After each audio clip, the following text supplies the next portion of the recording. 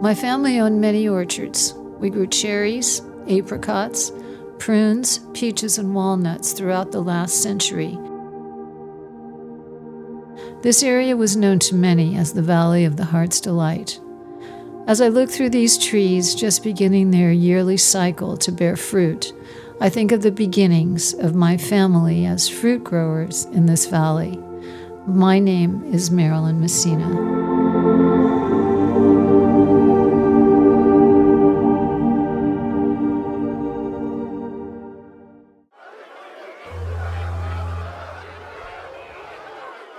Step right up, please. Step right up. Yes, next. Admittance is hereby granted to Stefano Messina. Welcome to the United States of America. My grandfather arrived in the Santa Clara Valley from Sicily around 1905. He and his bride Maria purchased their first land in northeast San Jose, a beautiful walnut and prune orchard where my father Richard, my aunts, and my uncle were all born. They called it the Number One. But by the mid-1950s, our orchard had grown to 400 acres. The first orchards in the valley were planted here by the missionary fathers in the mid-1700s. They discovered a very rich and hardy topsoil. This is the soil that supported extraordinary fruit growing here in the Santa Clara Valley for 100 years.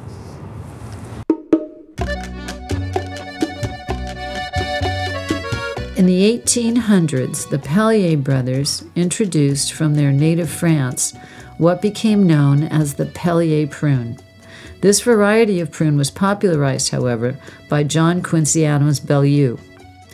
This created quite a boon to the fruit business. It came to dominate the entire fruit production here in the valley for close to 100 years. By the early 1900s, when my grandfather arrived here in the valley, despite the thriving fruit business that was emerging, he experienced many challenges, as did most of the immigrants who came here wishing to farm. He did not speak the language. He had to secure the land on which to plant trees. He had to purchase trees.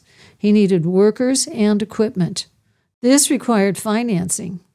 Many of the Italian immigrant growers readily received loans from Amedeo Giannini's Bank of Italy.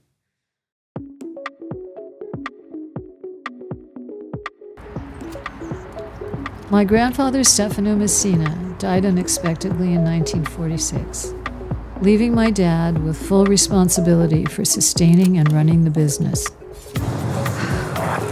My first experience that I recall of being in the orchard was when I was a very little girl.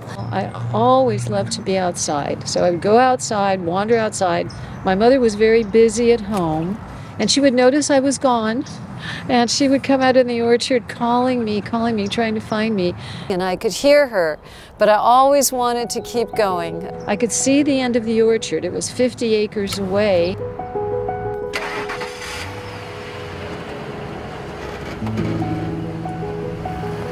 By the late 1940s, our orchards consisted of several locations throughout the Berryessa area.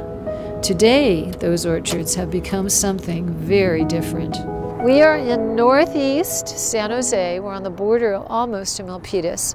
This was the location of my grandparents' first orchard. This is where my father was born. My 5 aunts, who I loved dearly, they were more like sisters and moms to me.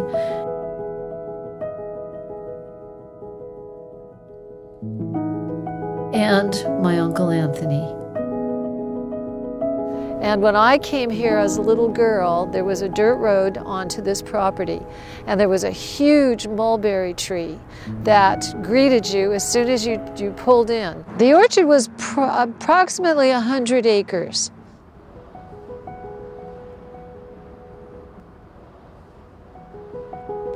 This was probably the most beautiful of all the orchards. This location was my father's peach orchard, and he planted it himself. It was not inherited from my grandfather. It was pink, solid blossoms for about 3 weeks. And people would come in buses to see these blossoms. Well, buying the land, planting the orchards, buying the orchards, that was just the beginning. The work had just begun.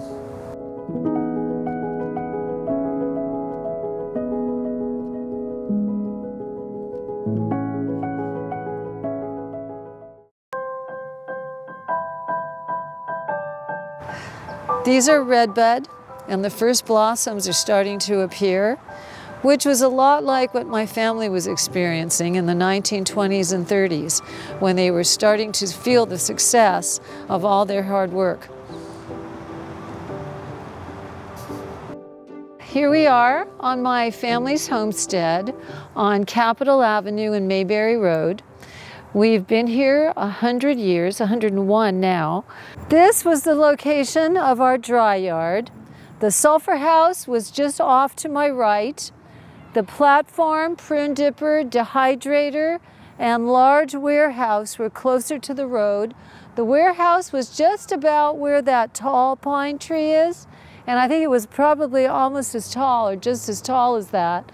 And this was about 10 acres deep into just about the property line of the next family, the Buckland family. This is one of the 4 D4 Caterpillar tractors we had when the orchards were in full production. And I have countless memories of my father driving this tractor. I think it was one of his favorite things to do.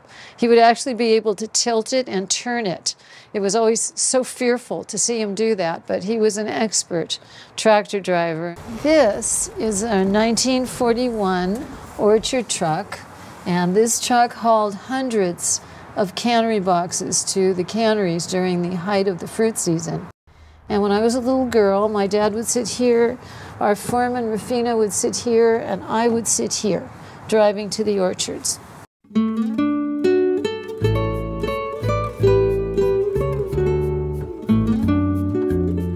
My grandparents and family, now 7 children, purchased this land from Floyd Lundy in 1922. This was called the Lundy Place. There was a beautiful Victorian just about where the front of this house is now. Unfortunately, it burned in 1931. And my grandparents worked continually up until about 1935 to earn money to construct this home, which was completed in 1935, but it was built in 2 stages. This is considered an outstanding example of Spanish Revival architecture. We're looking at knotted, arched doorways, twisted columns with Corinthian capitals, and a very wide porch ending with gabled and wrought iron covered portholes. In 1915, the Panama, California exposition in San Diego's Balboa Park featured exclusively Spanish Revival architecture. And here in San Jose, many of the immigrant communities really favored it because it was very reminiscent of their homelands. The home was built in 2 stages. The essential rooms here on the west side of the hall were the first phase.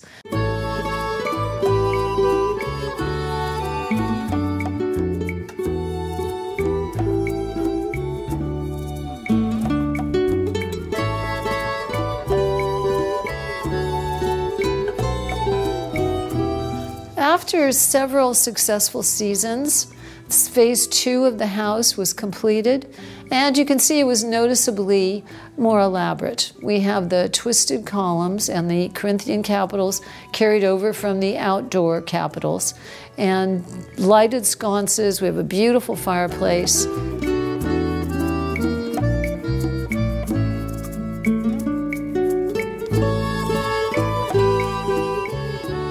Let's take a drive over to Los Altos, to the History Museum. They have a fabulous agricultural display for what was going on in the big picture of the Valley of the Heart's Delight.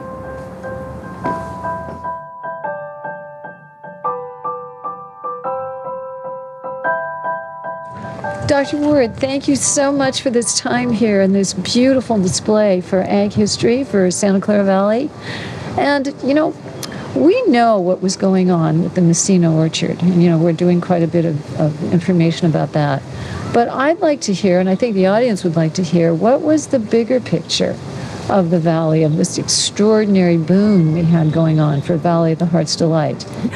Here at the Los Altos History Museum, we definitely believe that the past shapes the future, and so many people don't recognize the impact that the orchards and the different orchards around here continue to play today in the neighborhoods, the streets, the way they're laid out, the street names. There is just so much of decisions that were made in the past that impact our present, and that teaches us the same thing happens. Decisions we make today are going to impact future generations. We think it's so important that the next generation understand what was here before them, what their grandparents, great-grandparents had gone through, and to really take that memory and to share it forward. Noticing there's a California Fruit Exchange cannery box.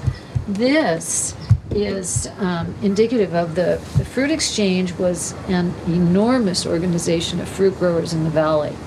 One of the things they did that was unique to other co-ops is they gave funding. They helped the farmers establish themselves with actual financial assistance. It's also interesting how many companies got started in this area, like the Gerber Company. They started out as a fruit growing company before they got into the baby food business. And we have an S&W crate here as well. But the more famous one in this area is Del Monte, of course, right up the road here. And so there are just huge fruit packing and canning companies that were so important to getting these products that were grown here actually out to market. During the agricultural boom period of the Valley of Heart's Delight, the farmers and the orchardists were dealing with a lot of technical issues, they were dealing with a lot of business issues, and it really was production to make all of this come together, and getting their produce out to market took the trains, and you had the spray equipment to make sure that you didn't have bug infestation, the sulfur sheds, all this labor that went into it. And then another key factor was the water. This chart shows, especially here the blue, the well water levels. So like when your grandfather first arrived, the well water would have only taken like 5–10 feet to start hitting water. But as the agricultural boom went on, they were going deeper and deeper, all the way down to lower than 40 feet, lower than 80 feet, to try to hit water. By the 1935, they're having to go down almost 120 feet to get to water. So it got harder and harder. Now it did rebound. You had some good years, it would start to rebound, but it still was much harder to get to water. And then by the 70s, it's just gotten, here you're going 160 feet down to try to get to water.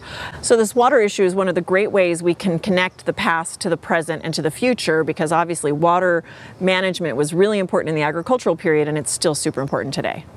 Thank you so much for coming here today to the Los Altos History Museum. Oh, it was wonderful. I couldn't have asked for a better day.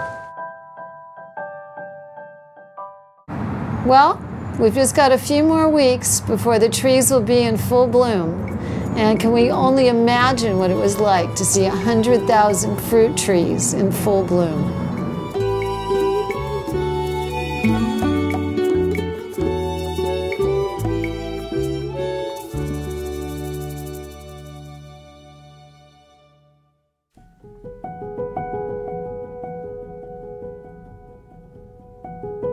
Being out here in these rows of beautiful blossoming trees, I look down these rows and I expect my dad's truck to be coming down the way to pick me up.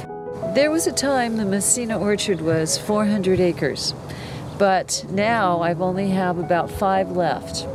So here we are at Andy's Orchard in Morgan Hill, trying to get a glimpse of what thousands of trees look like in bloom. We farm about 70 acres here, and it's all specialty varieties, intensive labor. We usually use about 25 permanent workers here. The family moved here in 1958. My family actually came from Europe in the 1930s, and we settled in Cupertino, and then now we're here in Morgan Hill.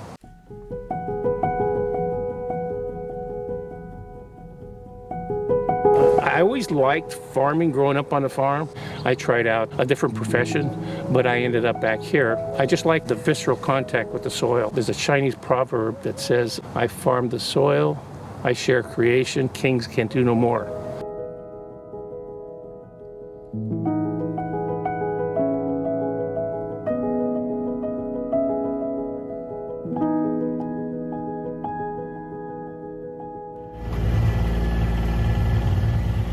We specialized in stone fruits and a lot of different varieties. We have upwards of like 300 different varieties that we grow. Now this here used to be a rundown cherry orchard, and so we saved the best part, and then we planted apricots here. So these are just 2-year-old apricots. And so these will be, see, I'm 77 years old and I'm still planting trees. The whole idea is I gotta live until those things start to produce. Yeah. So it gives me some incentive to hang around. Yeah, there were in the old days, there were more peaches grown here, but then they all kind of went to the Central Valley. See, we actually develop our own varieties too. This one here is called Tesoro, which means treasure in Spanish. It's just a one row. See, each row is different. Each row is different. That's the difference between what we're doing today and what they did in the past. I had to specialize. Each line here is a different variety, and they come in at different times. And so we go to farmers markets, we sell at the store. You've been to the store. Each week you come in, you'll find different varieties because that's what we do.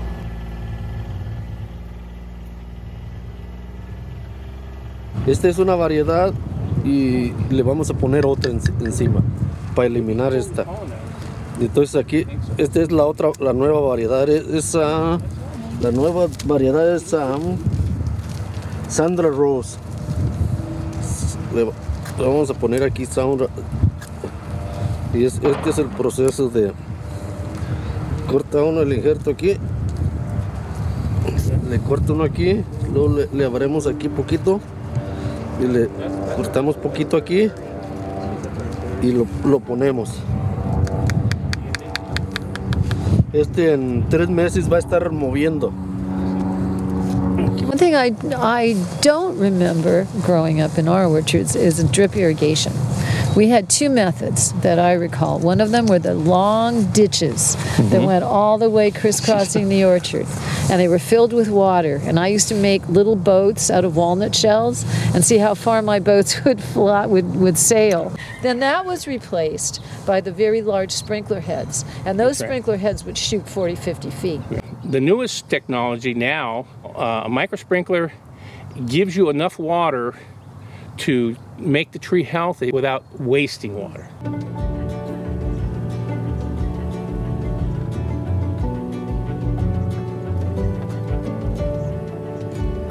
This is a peach blossom right here, and you know, a lot of people don't realize this, but it has male and female parts, and the male part has to get in contact with the female part in order to form a seed. The fruit forms around the seed. The stigma is right in the middle. That's part of the female part of the flower. And then the anthers, which are the male part of the flower, are around there. And they're the ones that throw out the pollen and land on the stigma. That accomplishes pollination. And then later on, the pollen tube will grow down the style, which is the female part of the flower, and fertilize the egg, which becomes the seed. The fruit develops around the seed. When you have a lot of rain, if you have a lot of cold, you don't have a lot of insect activity, you're not going to have that happen, and then you don't get a fruit. So that's basically it. There are different kinds of flowers. Peaches in general are self-fertile. That means the pollen only has to fall from one part of the flower to the other. With cherries, they're self-sterile. In other words, you have to get pollen from one kind of variety and physically has to travel to another tree of another kind of variety to do the pollination. Now, how do we do that? We use bees. We don't need bees in peaches and nectarines and also apricots, but you do need bees in cherries.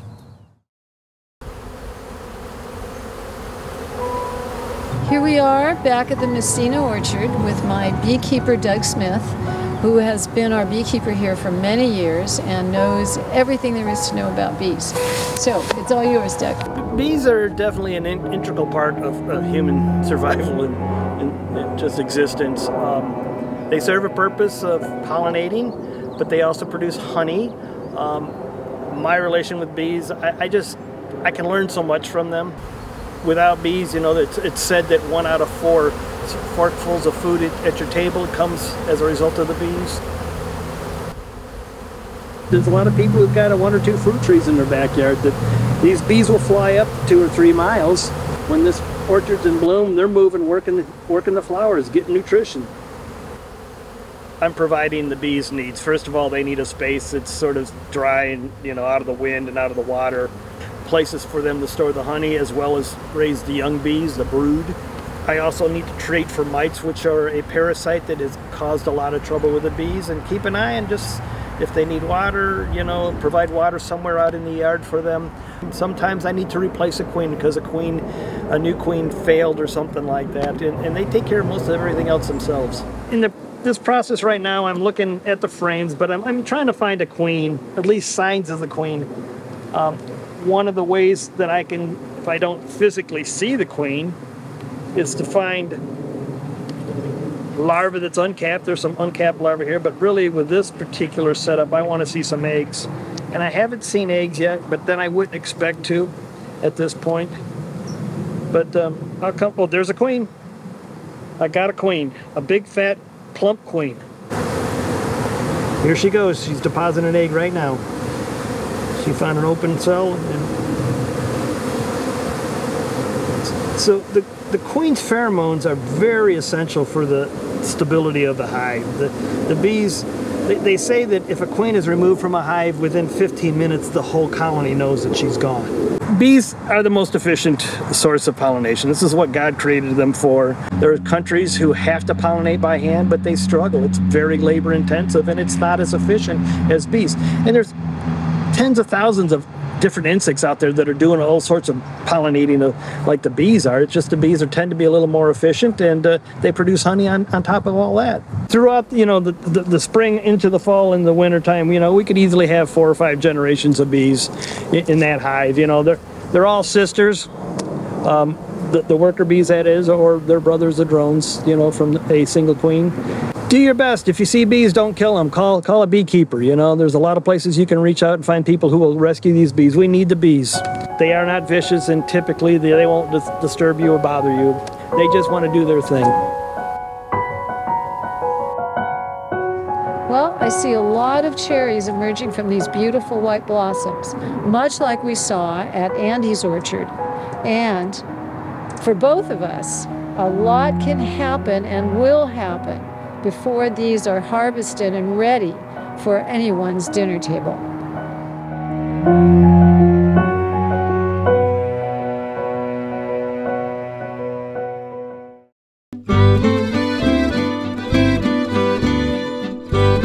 We're at harvest time now, and there's lots of different fruits to be harvested.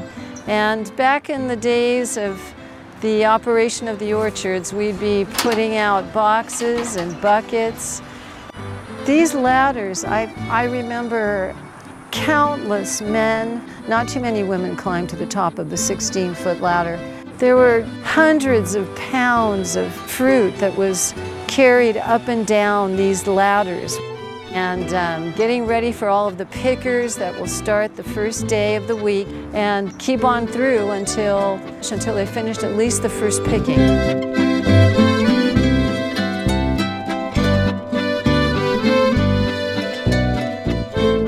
Everybody was anticipating the harvest and also the beautiful cooking and pastries and canning and jams and breads and everything that my grandmother and my aunts would make. And the ladies were becoming very anxious about cutting apricots and packing cherries. That was something here in the area that we did in our warehouse because it was big enough.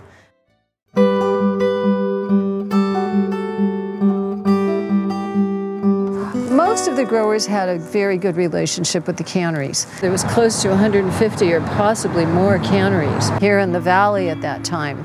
The buyers would come out to the orchard with metal rings, and they would measure the fruit to determine if it was number 1s, 2s, or 3s. And of course, everyone wanted number 1s because that was the highest price. In case there was a delay and your pickers did not show up, or you only had half the crew show up. Then there was a delay at the canneries. If the canneries were flooded with a lot of fruit from all the other growers and you were late, they may not take it.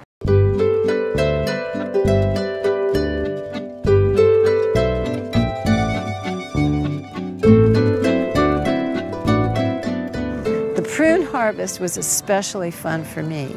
We had a very large warehouse and it was 2-story.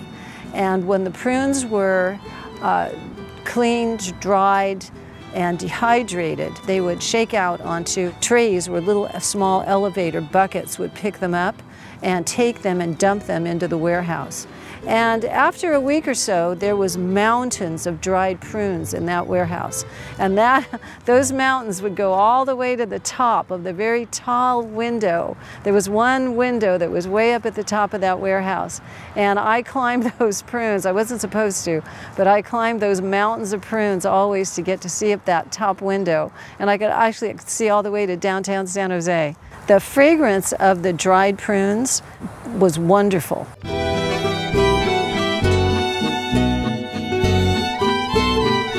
Well, I've told about my memories of the past and what our harvest was like, but I know that presently we have growers that are picking right now. I know Charlie Olson is picking his cherry crop, so maybe we can go take a look. Charlie, I want to thank you for having us here today. And, you cannot talk about cherries in the Santa Clara Valley without talking about the Olsons.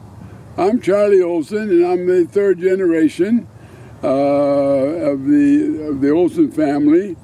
And I was taught to save my money, be frugal, and that's how I lived.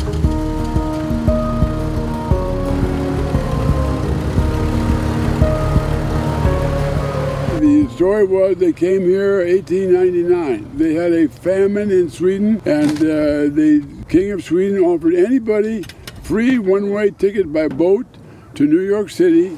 They said, go out west. So he got on the train, and as far as he could go was San Francisco. So he bought 5 acres of land downtown Sunnyvale, where the Target store is right now. So I kept it going because I liked it, and I had a wonderful crew my father and mother had developed on the ranch. There was about 7,000 or 8,000 farm families in the valley, and they produced millions of cans of fruit a year. So we're picking cherries right now. This year's a small crop, so we have a small group. So a lot of the people come back year after year. I knew at an early age the value of these people, and they loved my parents, and so I learned to be the same way my parents were. Well, we had many, many workers. Some of them stayed their entire life. Our 2 foremen, Rufino and Martin Aguilera, started with my grandfather as a young man. They were all young together, and they continued on for 55 years. Okay. Yo me llamo Armando Ballín. Yo soy de México, de Guadalajara, Jalisco, México, y ahora ando piscando cherries. Yo tengo aquí trabajando aquí con el Mr. Olson como 33 años. Mi padre trabajó como 44 años. Oh, sí, yo tengo mi familia aquí. Yo vivo aquí en San José. Tengo 3 hijos y 2 hijas. Aquí está trabajando uno por horas, pero de todo Mr. Olson paga muy bien.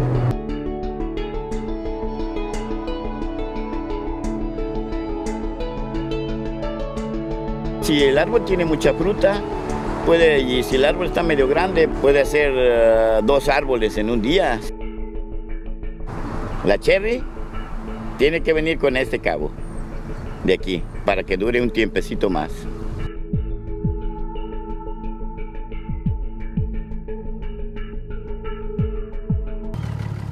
Oh, I love this work because it gives me a feeling of purpose. What would I do to get up in the morning? Where would I go? You know what I mean? This is waiting for me to take care of it.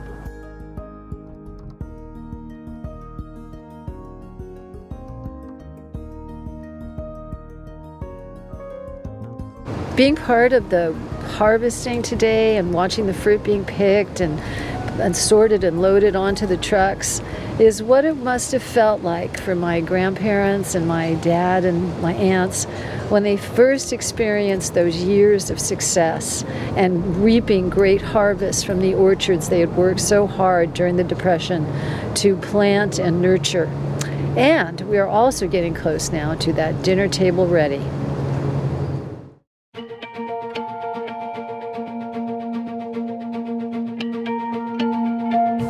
I'm so happy to be here today with Lisa Prince Newman, who is a author of a fabulous book called For Love of Apricots, and we're certainly in the right place for it.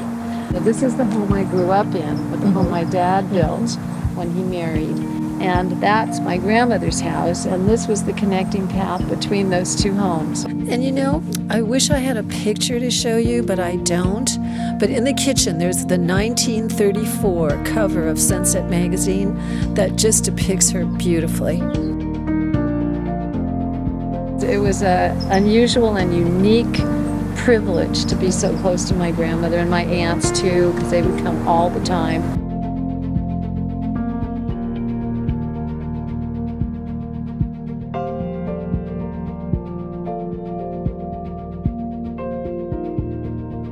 This is a cookbook that, runs from breakfast to cocktails, but included our appetizers. And one thing that's important to me about, the apricot orchard and harvest and the heritage that we grew up with, of using that fruit in many, many different forms. And one of the most important forms, after you've gushed on your fresh apricots in the summer and baked your pies, is dried apricots. And the generous California sunshine allows us to preserve so much of the harvest because it's so perishable, right? Ripe fruit is so perishable. You know that from your experience. It certainly is. In 24 hours, you can have a lot of spoilage just in that short of time. Isn't it true? I heard one farmer here in the valley say, green yesterday, ripe today, and rotten tomorrow. That's right. Right? So the beauty of the heritage techniques is to lay out trays of cut apricots in the sunshine and preserve them for use throughout the year. So that's what this recipe showcases,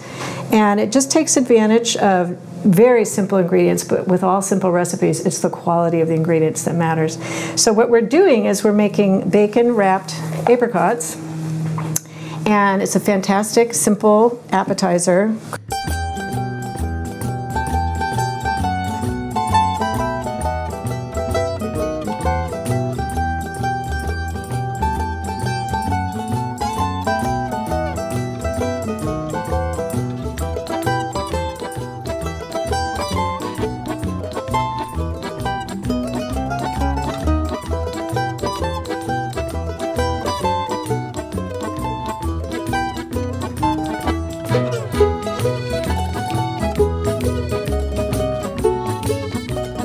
So we're going to make a California upside-down cake.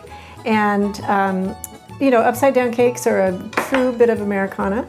And this time we're going to be using apricots and a really rich, delicious batter that includes almond paste.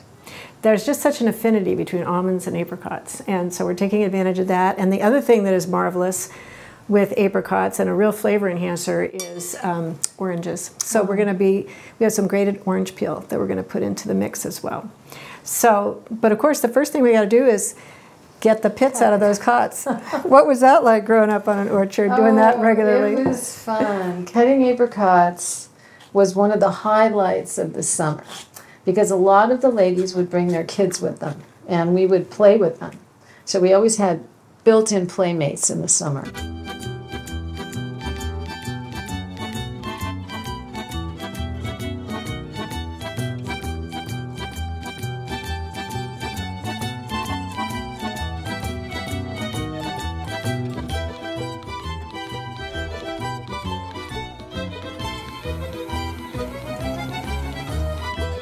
Here we go, into the oven. It's going to cook for about 40 minutes. Well, here's the moment we've been waiting for, our California upside-down cake with fresh apricots from the season. It came out of the oven. I think it looks good. It's sort of like having my family here. These trees have been here, many of them as long as I have, some longer. And knowing that they're trees that were planted and nurtured by my grandfather and my father, they're like old friends.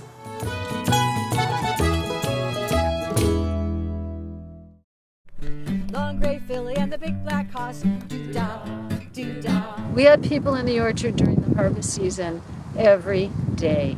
And the pickers, and sometimes the family too, because my cousins would all come over.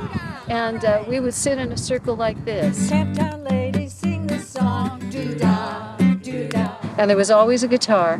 5 miles long for the It's the migrant workers and the hourly workers. Somebody always had a guitar. Then everybody would go back to work in an hour or so. And it was those are some of the best memories of my life. When my dad would come in the morning, he'd say, "This is your breakfast, soft apricot." So I would come outside and it would be dripping down my chin. I said, "This is the best thing ever, Daddy."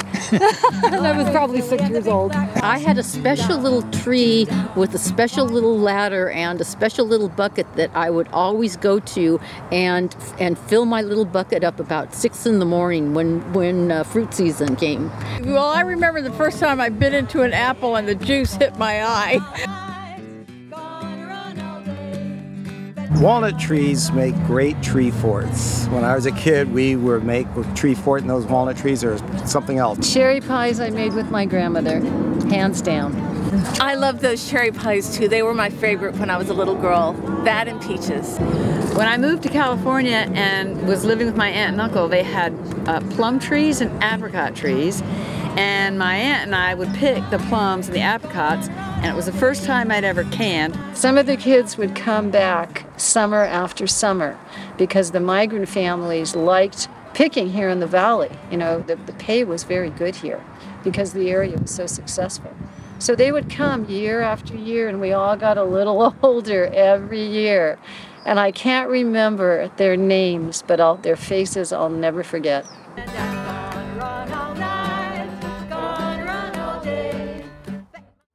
What we're working on here is a 1941 Chevy one-ton truck, 216 cubic inches of thrust. It will start off a button off the floor, and here it goes. Come on, baby, start up. Ready to go to work once again.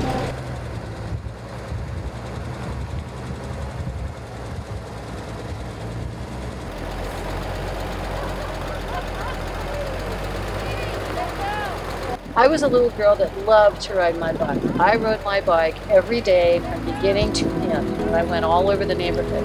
And I would follow my dad's truck down to the other orchards, which were off the Sierra Road. It was a dirt road that separated the two big orchards. And I could see him ahead of me. I couldn't catch up, but I could see the dust. I just remember riding that little bike down Hoover Lane and knowing my dad was at the end when I'd get there.